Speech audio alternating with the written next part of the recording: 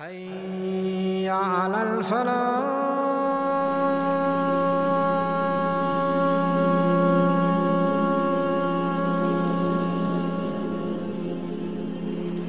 Hudayfa radiallahu anhu, Ibn Usayd al-Ghifari, he says the Messenger of Allah sallallahu alaihi wasallam came to us all of a sudden as we were in a busy discussion. He said, "What are you talking? What are you discussing? What are you talking about?" They said, "We're discussing about the last hour." And then the Prophet ﷺ said, "It will not come until you see 10 signs." And the reason we're starting with this hadith is that when we start with the Dajjal, we're entering into the 10 major signs before the Day of Judgment. So the Prophet ﷺ said, "You will not see it. These are 10 signs that come before the Day of Judgment." And then he made a mention of the smoke, the Dajjal, the beast, the rising of the sun from the west, the descent of Isa ibn Maryam. So far we have 5, Ya'juj and Ma'juj, that's 6. And 3 landslides, one in the east, one in the west, one in Arabia, at the end of which a fire will burn forth from Yemen and will drive people to their place of assembly. Another interesting hadith narrated by Imam Ahmad rahimahullah, Abdullah ibn Umar narrates that the Prophet sallallahu alaihi wasallam, that the signs, he said that the signs are like the signs, meaning the major signs, the signs of the Day of Judgment are like beads on a string. I've got a string that has beads on it. Okay, it's not tied off at the end. If I flip it this way, what happens? Prophet ﷺ said, once the string is cut, the bead will fall in quick succession. They'll fall right after the other. So the signs are like that. These 10 signs we mentioned in the hadith in Sahih Muslim, we don't know the exact order of all of them. But for sure, we know the following. We know that, even though this is a minor sign, the Mahdi during his lifetime, the Dajjal comes because he fights the Dajjal. And then we said on that second Fajr, Isa alayhi salam descends. So Mahdi, Dajjal, Isa.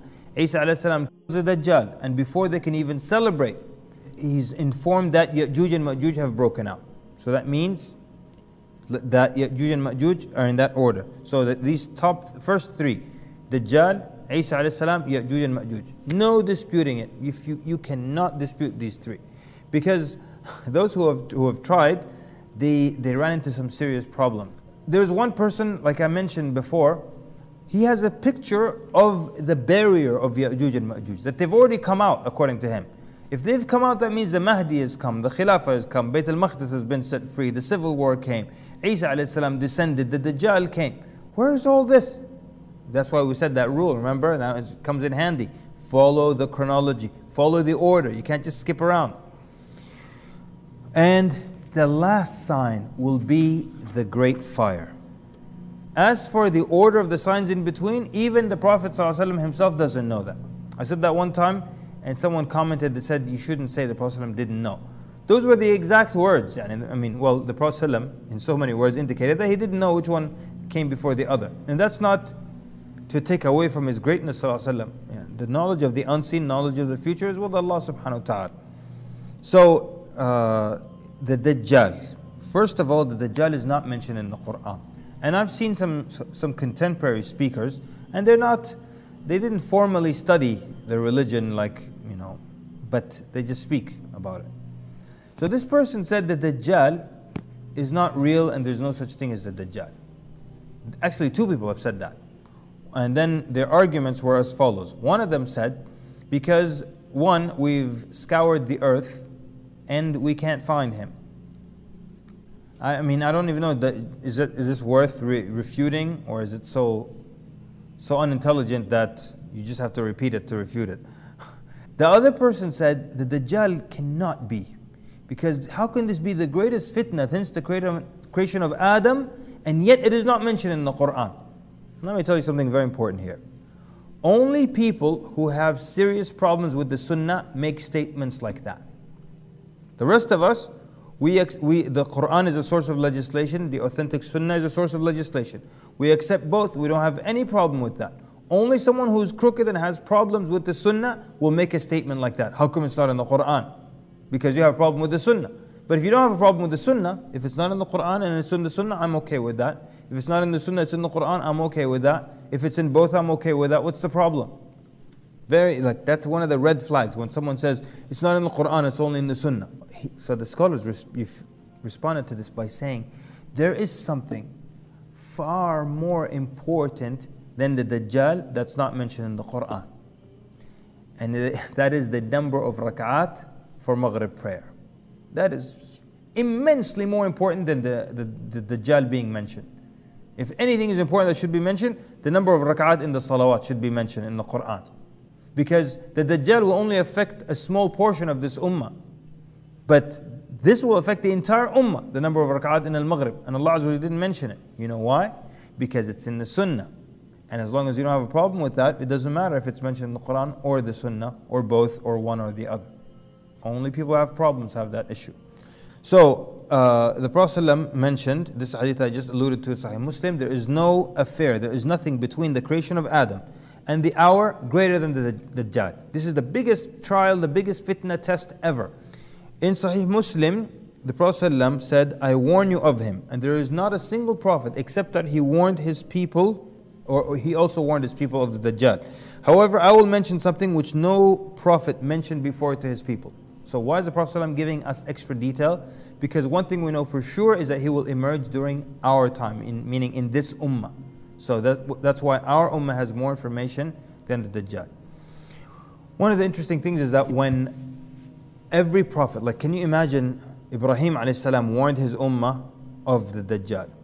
Musa a.s. warned his ummah of the Dajjal, his followers of the Dajjal. And one of the things is that also it shows the importance. It's something that's so important that everybody's been warning about it for a long time. So the Prophet ﷺ then said, he's going to tell us something that no other prophet mentioned before, and that is, he is one-eyed and your Lord is not one-eyed. So let me talk about the name of the Dajjal and then give you bulleted points on his description. The name Ad-Dajjal, Al-Masih or Masih Ad-Dajjal, means someone that is a liar. So he's a deceiver, an impostor, a liar. That's why his name is Ad-Dajjal. His description is that he is short in stature and with a wide stance, a prominent forehead and a large body. Then he has whitish skin complexion, thick curly hair. What's interesting is that the Prophet ﷺ described the hair of the Dajjal, and he always described the hair of Isa a.s. And it's almost to say, this Masih is not like that Masih. Isa a.s. soft, long hair, it looks like he's wet, very limp hair. And so every time he moves, it looks like it's falling as if it's wet. And the Dajjal, thick curly hair. So we're seeing a clear difference between them in the physical description, so nobody gets confused. Then he's one-eyed. Now it's sad that a lot of people think that Dajjal is a cyclops. He has one eye in his forehead. First of all, let's be clear that Dajjal is a human being. Even though Allah gave him abilities beyond ours, meaning being able to stay alive and healthy for a long time, but he is a human being. He's not from the jinn, he's not an angel, he's not some other creature created for this task. He's a human being. So when someone is speaking about a human being and says, this human being is one-eyed, what do you instantly, what does everybody understand? Even children. That this human being has one good eye and one bad eye. That's what it means. You don't imagine a human being with one eye in his forehead. So the Dajjal is not a cyclops. There's a video of this boy was born in Turkey or something many years ago, and born with one eye in the middle like that. So they took the video and they're playing Quran and the question mark, is this the Dajjal born? First of all, the Dajjal is already alive. Okay, just get your facts right. The Dajjal is already alive. Second, now this family, it's bad enough they got a child with one eye, and now they have to find a video of you calling him the Dajjal on the internet. The point is, one eye is damaged and it's not functional. And we have Al-Qadi Iyad from the hadith of Ibn Umar mentions that it's dull, like cloudy, and he's unable to see from that eye. His left eye has this thick fold over it, and it's defective. And A'war can describe anything defective. It doesn't have to be like there's a big hole where his eye used to be. The eye could still be there, but defective. It doesn't have to be blind completely, but we have other hadith describing him as such. So it could be that one of them is just non-functional, or the other is defective. But the Prophet ﷺ said, and know that your Lord is not a'war, your Lord is not one-eyed. Because He, in the beginning, the Dajjal is going to claim to be a prophet. But then later on, he's going to claim to be Allah, astaghfirullah, the creator of the heavens and the earth. And don't you think it would be so obvious and clear to people that how can he be your Lord and he's got a bad eye? I mean, you're telling me you created me and him and her, and all of us have better eyes than you and better eyesight, and you're blind in one of them? You can't fix your own? Another interesting question, why did Allah subhanahu wa ta'ala put the flaw of the Dajjal in his eyes? Like, why not broken teeth? You know, why not very bad breath? Something that when, he has to open his mouth before you realize it. Allah subhanahu wa ta'ala put the flaw in the first place your eyes will fall. Like when you see a human being, do you notice their shoulder first? Do you notice their earlobe first? You look at their eye immediately. As you're being introduced to someone, you first lock eyes with them.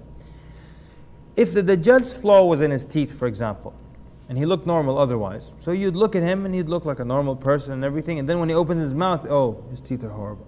But Allah subhanahu wa ta'ala put the flaw in the first place you'll look, so that you catch it immediately. And it can't be that your Lord who created the heavens and the earth, and all these eyes on earth of animals and sea creatures and human beings, his eye is bad and he can't fix it, but he'll fix yours. It doesn't make any sense. But despite all that, people will still believe in him. People will still follow him. So then others mention that the right eye will protrude, other narrations, the right eye will protrude like a grape. The left eye will be murky, cloudy, unclear, as if there is a thin layer of film on it, or a thick piece of flesh mentions also. Then between his two eyes will be written the words kafara. I've already made that joke about how he does have two eyes, he's not a television set, he's actually a human being. Between his eyes, anyone literate or illiterate who is a believer can read kafara, and they will spell out kafir, and they'll know that he's a kafir. And one of the good pieces of news is that he has no children. We said he's a human being, and the Prophet ﷺ, to give the companions an idea of what he looked like, and he would do this with, when he described Ibrahim alayhi, he said he's the one who resembled him the most. When he described Isa alayhi, he described which companion looks like him the most.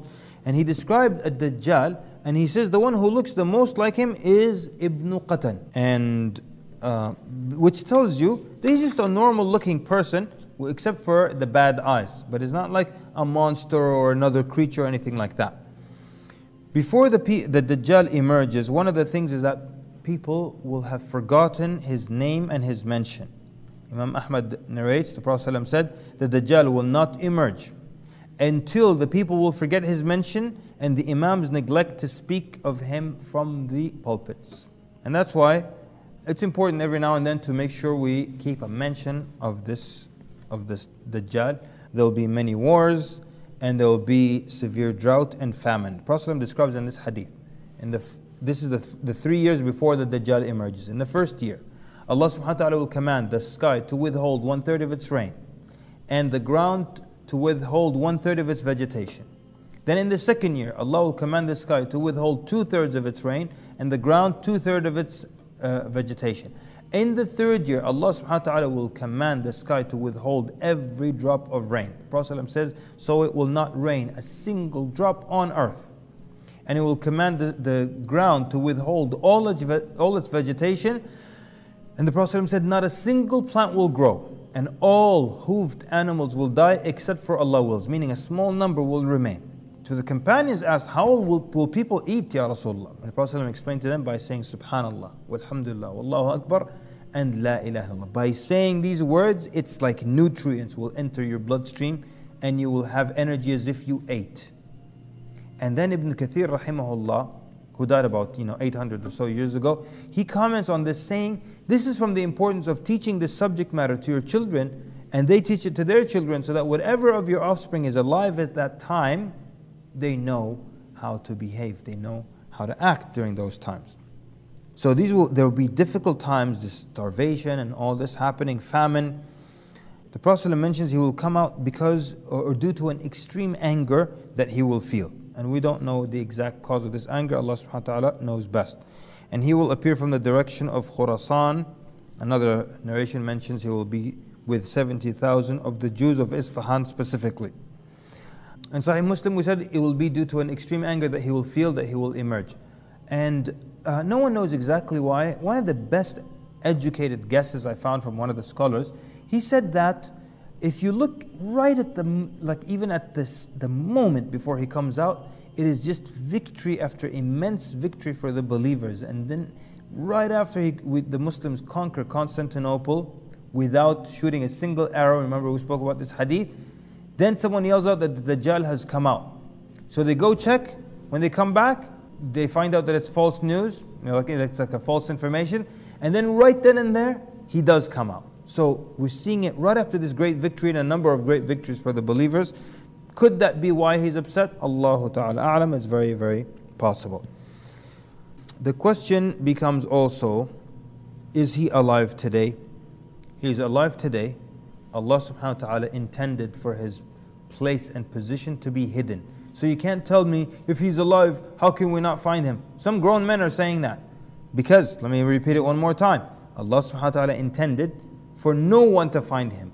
That's why you don't know where he is. Is that simple? That's number one. Number two, they say, well, how can he be alive since the time of the Prophet ﷺ? By the time he comes out, he'll be old and tired and have cataracts and have, diabetes. So time does not take its toll on him. What do you think? This is Allah's plan, that this man is waiting to come out. And Allah, you're accusing Allah what? Of not planning well, that forgetting that this man's going to come out ill, old, dead, thousands of years. Allah subhanahu wa ta'ala plans, and He's the best of planners. What's another thing that's interesting, even though I'm not going to get into the story of Ibn Sayyad, but at the time of the Prophet ﷺ, there was a young man that the Prophet ﷺ in the beginning thought might be the Dajjal. The fact that the Prophet ﷺ thought this young man could be the Dajjal, doesn't that tell you that the Dajjal is a human being and a man, not a system? Yeah, if there's anything we're sick and tired of, it's these speakers who are saying the Dajjal is a system, or it's a chip, it's the British. But we're not going to claim anyone is the Dajjal just because we don't like them or their government or a system and so on and so forth. It's not a system. It's not a currency. It's not a chip that will be inserted into people. It's not a secret organization, or they paved the way for the Dajjal. There is nothing paving the way for the Dajjal. And the hadith don't mention anyone assisting him besides the shayateen. The Dajjal, yes, he's alive in Sahih Muslim, a companion by the name of Tamim ad-Dari. This man, he came from Palestine. He was a Christian man who met the Dajjal, and the Dajjal asked him about the Prophet ﷺ. So as a Christian then, what is his next move? From when he leaves the Dajjal, he leaves that gathering, where is his next place to go? Only one place on earth. You have an experience like this, and he asks you about a genuine Prophet alive at that point, you leave from there straight to that Prophet. So Tamim radiallahu anhu went straight to the Prophet ﷺ and took his shahada. Then the Prophet ﷺ gathered everyone, and he says, I have gathered you here because Tamim ad-Dari from Palestine, in that area, he was on a boat with 30 people, and then the wave tossed him about for a month. Then they stopped at this island. Then they were met by this beast. Now they don't know which direction because they were lost. Then this beast came up to them. It had so much hair we could not see its front from its back. He's saying. We said, what are you? It said, I am al-Jassasa. It's basically the spy for the Dajjal, getting information for him. And it asked them a few questions, and then they said, there is a man in the monastery, he's very eager to meet you. So when it said that to us, we got scared, thinking this might be the devil. How does he know about the devil? Remember, he's Christian. This might be some devil's island, because there's this weird beast that's so hairy and yet speaks our language. So we went there. He said, we found this man that was heavily shackled, chained up against the wall. They asked him who he was. He said, I'll tell you, but let me ask you a few questions. Then he asked them about the lake of Tiberias. He said, is there still water in it? They said, yes. He said, soon there will be no water in it. Then he asked them about the dates of Baysan. Do they still bear fruit? They said, yes. He said, soon they will not bear fruit. Then he asked them about the well of Zughar. Is there water in it? They said, yes. He said, soon there will be no water in it. Now I'll tell you who I am. I am a Dajjal. Soon I will be allowed to leave this place. Then he described to them how he will travel the earth in 40 days. First will be like a year. Second will be like a month. Third will be like a week. And the rest will be like normal days. And he will enter every city except Mecca and Medina. Every time he tries to enter them, there'll be an angel with an unsheathed sword that will stop him from entering. So Tamim radiallahu anhu, he immediately left from there, went to the Prophet ﷺ, became Muslim, and then the Prophet ﷺ gathered people and told them the story of Tamim.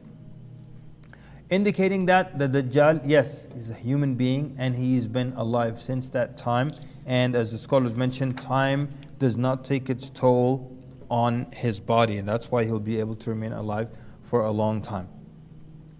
So we said he claims to be God.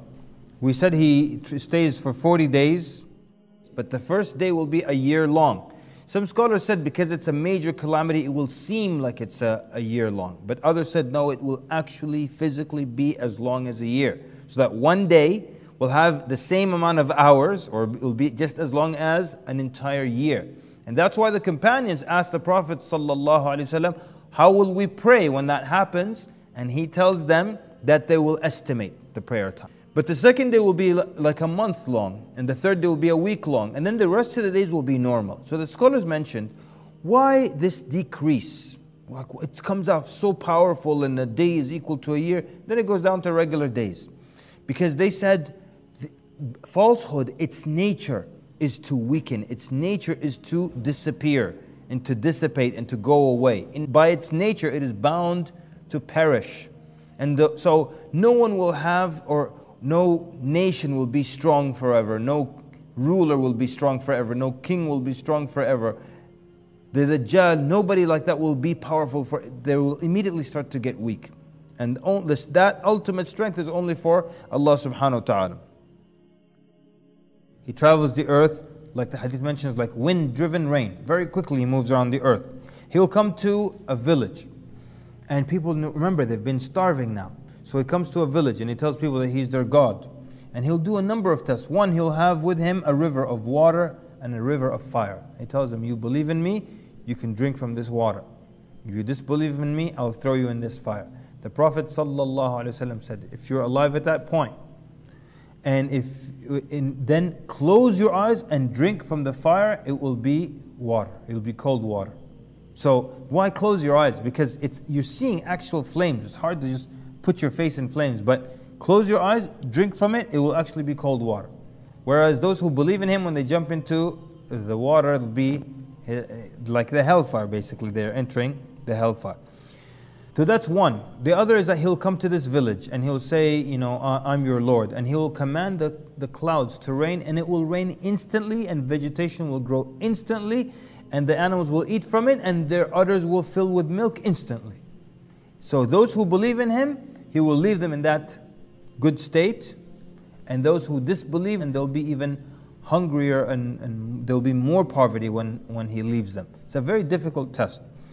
Not only that, but the shayateen will assist him. The Prophet ﷺ told us in the hadith that the Dajjal will come to a man and say, if I bring back your mother and father, bring them back to life, will you believe that I'm your Lord? He said, yeah. And then two shayateen will come and assume the exact physical appearance and voice of his parents. So imagine someone, his parents died 40 years ago, and now it's his exact dear sweet mother in the flesh, same voice, everything, his father. Now they've both died and experienced death, so they come back, and it's not them, it's the jinns, right? They come back and they say, our son, he is our Lord, believe in him. And the person will believe. That's why the Prophet ﷺ, if you see how difficult these tests are, he said, if you hear about him, do not go to him, run. You run the other way immediately. Don't try to convince him, talk him out of it, give him da'wah, none of that. Just run the other direction. How do you safeguard yourself from the Dajjal? We have a number of things. Number one, run away. Don't go to him and let me convince him, let me talk him out of it. Wherever you hear he is on earth, you go the other direction. That's one. Number two, of course, with anything, whether it's the biggest trial or the simplest trial, seeking the help of Allah subhanahu wa ta'ala and His protection. Number three, if you can live at the time of the Dajjal, and if you're alive, and if you can live in Mecca or Medina, do it. So of course, real estate value is going to really go up. Now, learning about the Dajjal and teaching others about him, that helps you protect yourself from him. How? Of course, if you're learning about him, you're learning about his attributes, how it says kafir on his forehead, how he has a bad eye, the other eye had like a flap of skin hanging over it and is murky or cloudy. You know about him, you know his description very well. How is he going to fool you after you know about him? Number 5 then would be knowing Allah subhanahu wa ta'ala and knowing the attributes of Allah, learning the attributes of Allah. How does that help protect you from the Dajjal? Well, just like the Prophet ﷺ said, kept saying in the hadith, your Lord is not one-eyed. If I understand the names and attributes of Allah Azza wa Jal, I know how Allah subhanahu wa ta'ala, what His descriptions are, then there's no way I would think a man walking on 2 feet with a bad eye is my Lord. Then reading and memorizing from Surah Al-Kahf. Okay, now listen to this. In Sunan al-Tirmidhi, the Prophet ﷺ says that the first 3 verses of Surah Al-Kahf will protect you from a Dajjal. In Sahih Muslim, the first 10 verses protect you from the Dajjal. In another narration in Sahih Muslim, the last 10 will protect you from the Dajjal. And then another hadith mentions reciting the complete surah on Fridays. One way to be safe, memorize the first 10 and the last 10, and you've covered every narration. Something else, you can seek refuge from the Dajjal, because as we know, after the last tashahhud and before you say Assalamu alaikum in salah, you say Allahumma inni a'udhu bika min adhab al-qabr. You seek refuge with Allah from the punishment of the grave. Wa min adhab jahannam, and from the punishment of the hellfire.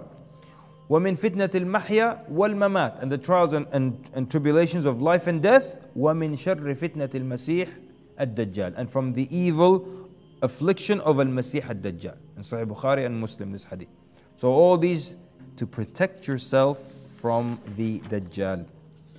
Now, it's interesting that the story of the Dajjal doesn't end without entering into the story of Isa alayhi salam. Wassalamu alaikum wa rahmatullahi wa barakatuh.